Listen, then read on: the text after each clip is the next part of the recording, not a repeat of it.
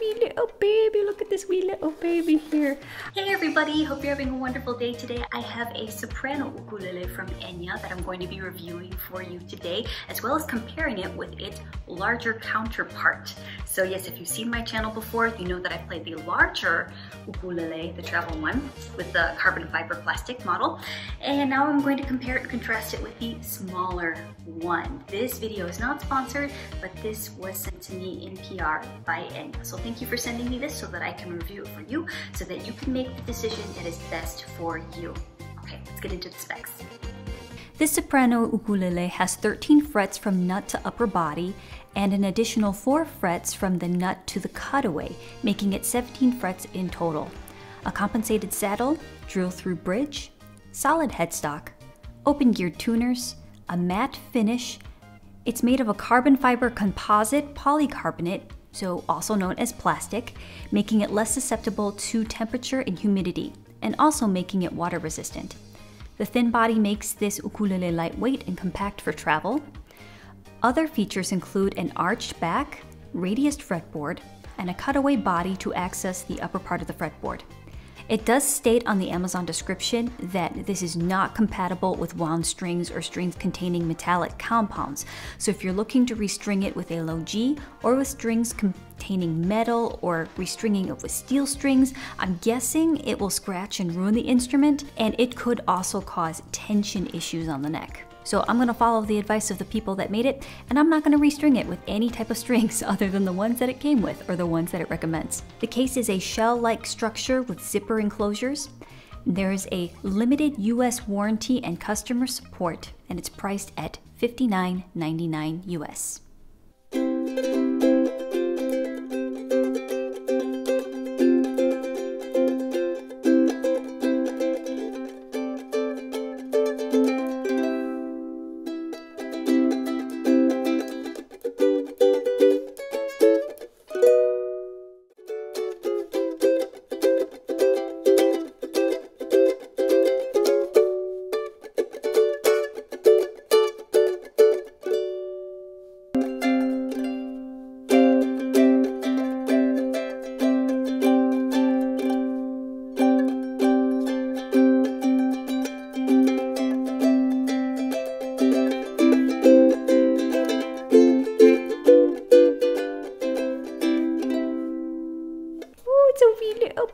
Look at this wee little baby here.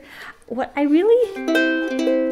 enjoy about the soprano is that it is higher in pitch, but is not, the tone is not garish and in your face, and I like that. Sometimes I play some sopranos and I'm like, oh, that is a soprano. It is just really high pitched and it's just not my cup of tea. This is really nice. It's got some richness to it. You can definitely tell it's a soprano, but it's not going to smack you in the face with its tone. I like that.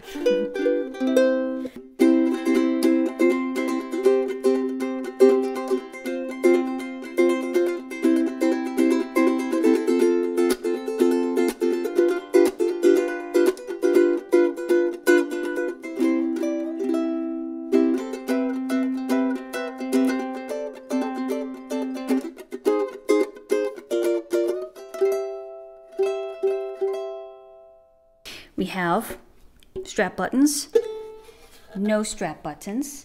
We have kind of like the pressure release valve for the sound. We have the sound port right here at the top. We have no port here. So I think maybe because just trying to make it structurally sound, because it's smaller, they didn't feel the need to have the strap buttons and the sound valve or the sound port at the top. Because it already has really good projection anyway, in my personal opinion, and it's lighter, so you necessarily wouldn't need the strap buttons. If you wanted the strap buttons and that was a deal breaker for you, you know, maybe write Enya and give you your constructive criticism and feedback, and, you know, hey, who knows? Maybe the next generation you'll see strap buttons. Now, as far as overall of depth of sound, I would say, yeah, this one, the larger one, has more depth. It has more of a range because there's just more space for that sound to resonate. off of. There's more surface area, so to speak. You know, this one, does it sound bad? No, it doesn't. I think that because you have two different sizes, you just have to find out which one is going to be best for you. The main difference between the two is the size. One is a soprano, one is a concert. So the soprano is going to have a shorter neck with fewer space between the frets, and it's going to have fewer frets. Shorter neck, smaller body. Concert is going to have a longer neck, more space between the frets, more frets, and a larger body. You still may want the more space between the frets, and so then I would say go for this one if you are looking for a nice travel uke. But you may want to go for the soprano because it sounds like the quintessential ukulele sound, you know?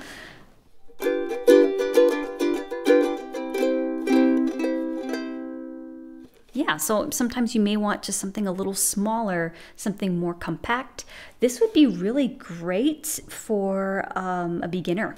And it's not going to break the bank. So that's really nice. There's some really good affordable options that I'm seeing out there. Something that I do like about this design is that it doesn't have a silver overspray over the frets, and I've seen that on the Kala Waterman as well as on the Flight Travel ukulele, where they're silver, they're painted silver, and they have a tendency to flake off. And some people would say like that's not a big deal. To me, it's really not a big deal, but it just kind of makes it look a little more worn once they are worn off. With this, it doesn't have it. It just has a really nice sleek look to it. As far as pushing down, it's really easy to push down. The string action is low, but also note that the frets are not very tall to the molded fretboard. So advantage to that is that there's not going to be any fret sprout, and I like that. It's meant to be a travel uke. You're not supposed to have to worry about it. So with the carbon fiber and plastic, molded plastic, it's just made out of materials that are going to last through some wear and tear and some hot weather, cold weather, things like that. If you're interested in those two ukes, I'm going to link them in the description box below, but please note that those links are affiliated where I receive a small commission off of each sale, and that goes back into my channel, so thank you so much for supporting me. Okay, let me know what your thoughts are. Do you like the smaller version? Do you like the larger version? Which sound did you prefer? If you were traveling, would you like something smaller, larger? Let me know your thoughts because your opinion matters. Okay, hope you have a wonderful day, and I'll see you in the next one. Bye.